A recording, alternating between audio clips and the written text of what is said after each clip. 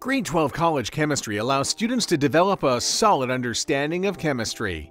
Throughout the course, students will use a variety of laboratory techniques, develop skills in data collection and scientific analysis, and communicate scientific information using appropriate terminology. There will also be an overarching emphasis on the role of chemistry in daily life and the effects of technological applications and processes on society and the environment. SCH4C will cover the following units.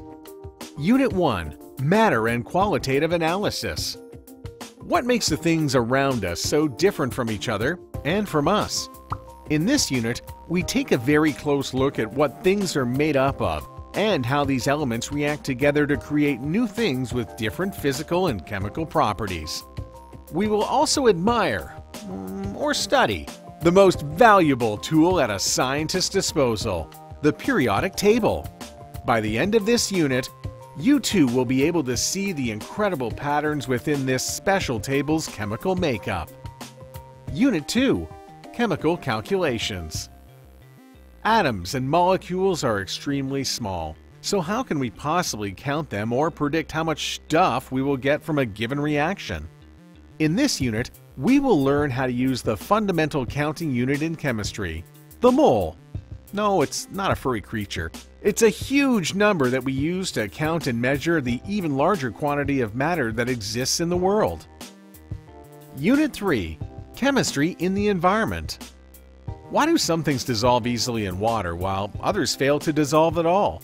In this unit, we investigate the factors that affect solubility and relate these to the quality of water. We will also explore some properties of acids and bases, so get ready to step up to the plate. Unit 4. Organic Chemistry.